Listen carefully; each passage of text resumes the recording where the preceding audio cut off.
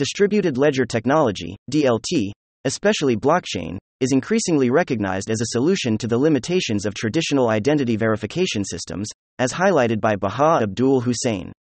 Traditional systems face challenges like data breaches and identity theft, but blockchain's immutable ledger offers a significant improvement in security.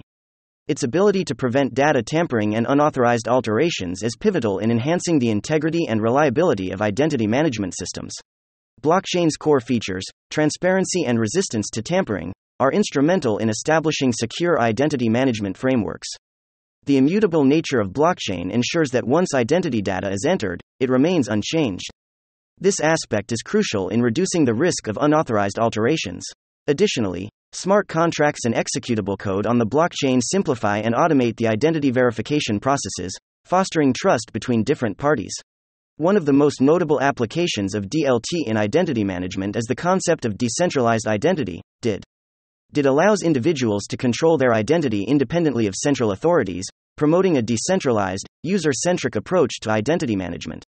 This system enhances user privacy and security by giving individuals control over their personal information.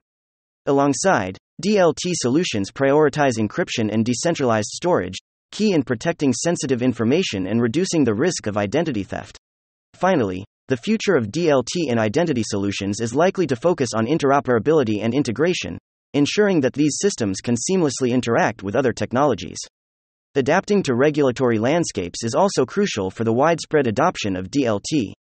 Baha Abdul Hussein's insights, published by FinTech Diary, underscore the significance of blockchain in revolutionizing identity verification and management, offering a transparent, secure, and user-centric approach that stands to benefit both businesses and individuals.